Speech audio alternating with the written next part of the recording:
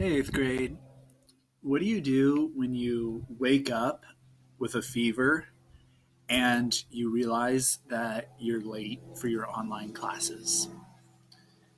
You say, self isolate. Oh man, that one's good. Um, did you hear the joke about the germ? Actually, never mind. I don't want to spread it around. Oh man. Uh, I ran out of toilet paper, and so I started having to use old newspapers. Times are rough. I could go all day with these jokes, but unfortunately, we have material to get to. We have to talk about discrimination against African Americans in the South and how that relates to discrimination against immigrants in the North. And then we're also going to talk, if we have time, about discrimination against African Americans in the North and something called the Cotton Kingdom. All right, so we're on slide 13. In the previous slide, I talked about immigration from Ireland and Germany and how immigrants from those two countries were treated differently in the United States. Remember, the Germans were generally treated better than the Irish because the Irish were universally poor and Catholic, whereas the Germans were Protestant and some of them were quite wealthy. So the difference between those two groups matters because of their religion and also because of their wealth. Right? Wealthy immigrants are going to be treated better than immigrants who are not. The idea is because wealthy immigrants are going to have more to contribute to society. They're going to be more likely to invest in businesses or to purchase territory or homes to pay their taxes, et cetera, et cetera. They're also more likely to be educated. And then the difference in treatment based on the religious belief stems from the identification of most Americans at this time with Protestantism, which is very anti-Catholic in the 1800s. All right. So even though the German immigrants were generally treated better than the Irish immigrants, that doesn't mean that people were happy that we were getting a lot of immigrants from Germany. In fact, a lot of Americans were very worried that there were too many immigrants coming into the United States. And some of these people who were worried about this opposed immigration in general because they belonged to a group of people that we would call nativists. So a nativist is a person, an American citizen who wants America to remain white, Protestant, and native born. Right? So think about those two groups of immigrants I've talked about, the Germans and the Irish. The Germans check two of the boxes, but the Germans are not native born. Right? So nativists did not like German immigration. But they really, really didn't like Irish immigration because the only thing the Irish had in common with what they thought an American should be is the Irish were white. So nativism starts to grow in the United States and it forms into a political movement that takes form in a political party called the Know Nothing Party. And the reason it's called the Know Nothing Party is because they were kind of secretive at first. The idea was if you belonged to the Know Nothing Party and someone asked you about it, you were supposed to say, I know nothing. Right? So they called themselves the Know Nothing Party.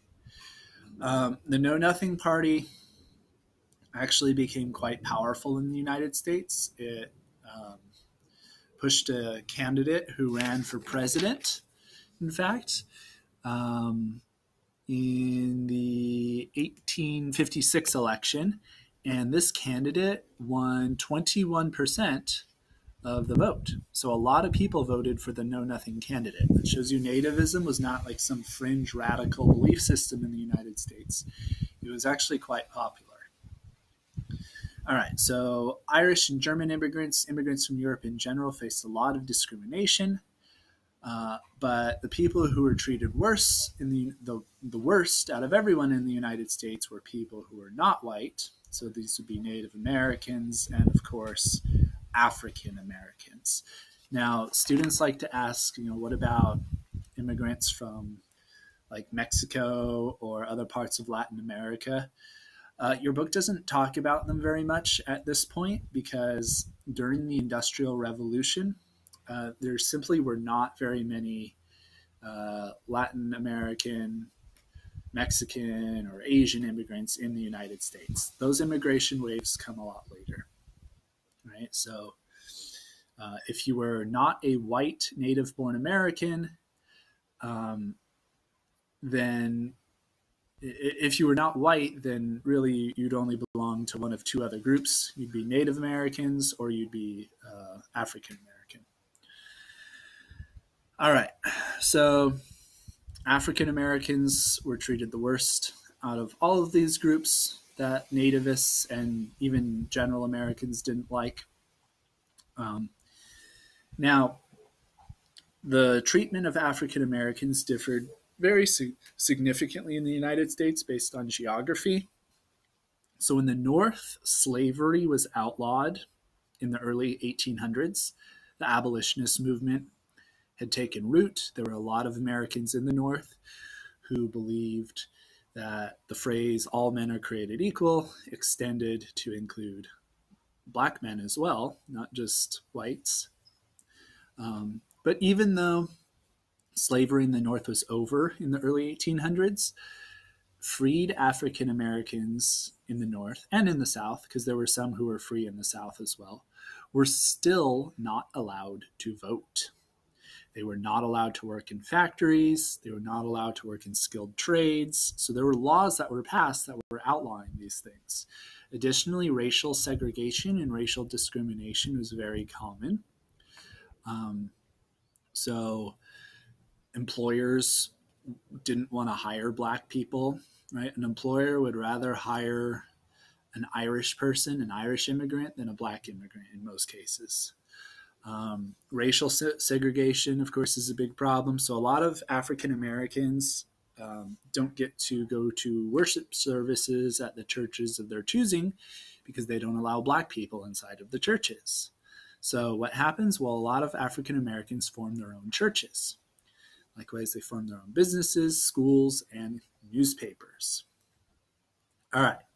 So that's the end of section 2. Now we're transitioning into section 3, which is called the Plantation South. And hopefully we're going to get to talk about the Cotton Kingdom. So the Industrial Revolution has a lot of consequences, and one of the main consequences in the United States was a significant increase in textile production. So a lot of the factories that are being built are textile mills. Right? So these are mills that produce fabric using primarily cotton. Right? So textiles start to be produced in massive amounts. Prices go down because the supply goes up. Remember, in basic economics, an increase in supply usually means there's a decrease in the price. Right? So the more rare something is, the more expensive it is, the more common it is, the less expensive it is. Think of it that way. So there's a lot more textiles than there used to be. Prices go down. When prices go down, what happens?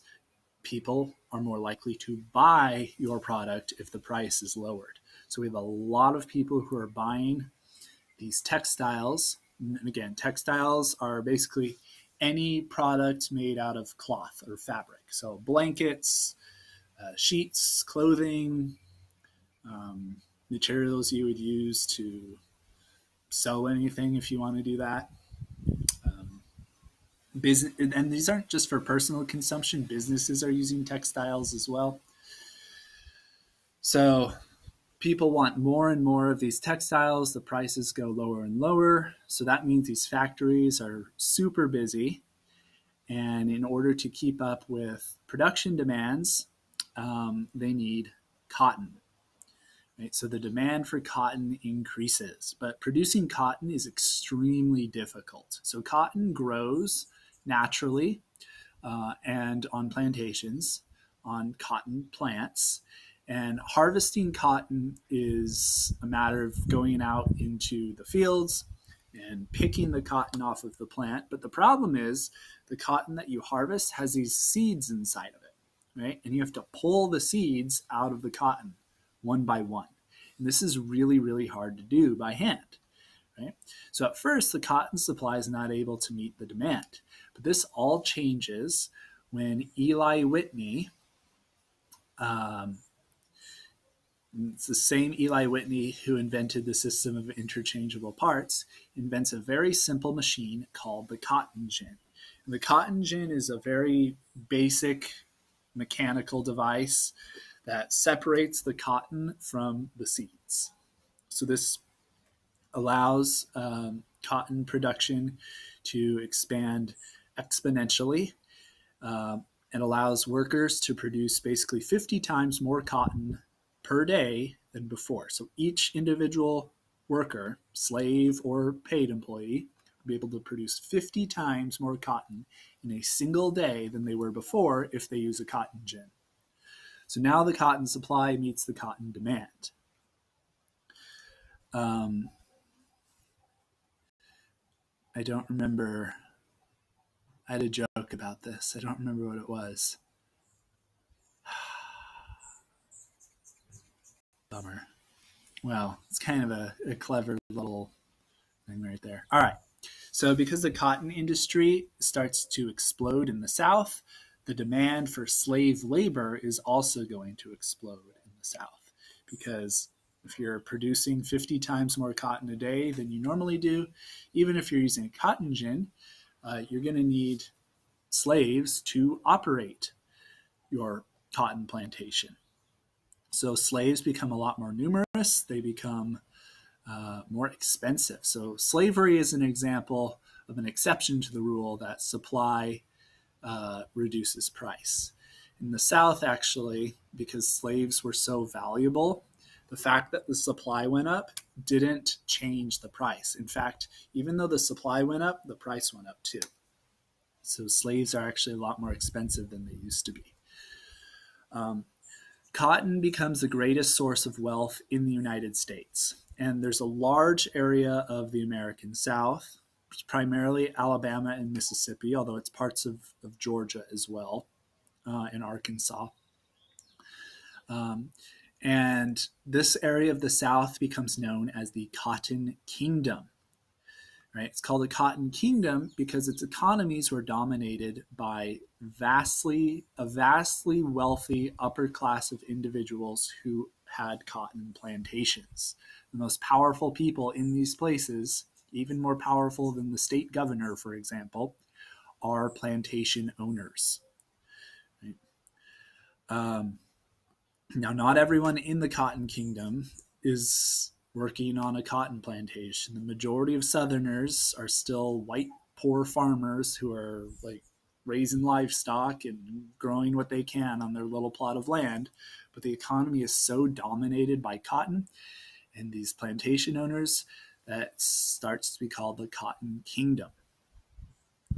All right. So even though the cotton industry is booming, underneath all of this, there's a growing concern that among Southerners that the North, that the federal government is going to start to pressure us for the end of slavery. We're probably going to do this by passing restrictions on what you can and can't do with slaves. And, they're afraid that basically slavery is going to be outlawed and their economy is going to collapse. Now, this pressure comes mainly from the North because this is where most of the abolitionists are.